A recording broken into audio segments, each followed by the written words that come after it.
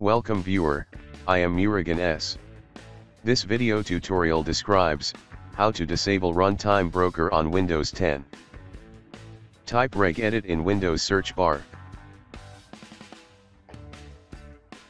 Right-click Run as administrator. Click and expand H-key local machine. Click and expand system.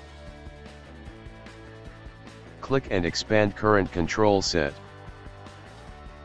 Click and expand services.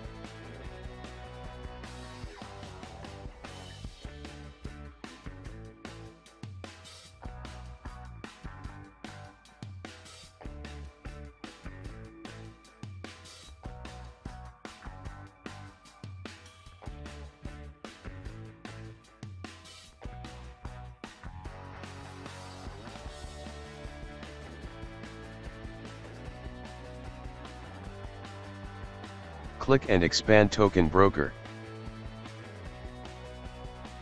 Open Start D Word.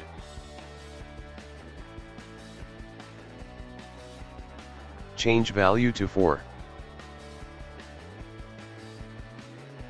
Click OK and exit Registry Editor.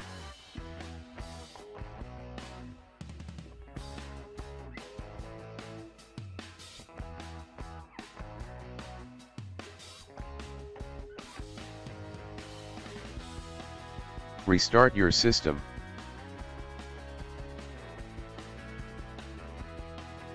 I hope this video tutorial helps to you. Please like, share and don't forget to subscribe my channel. Thank you very much. See you next video.